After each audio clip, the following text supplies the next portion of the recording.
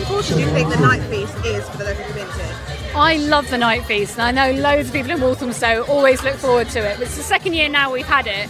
It's great because it's like lots of local traders, but there's also fun stuff for the kids, music, and even Wimbledon today. It's really nice for people just to be able to spend time together, especially on a Friday evening.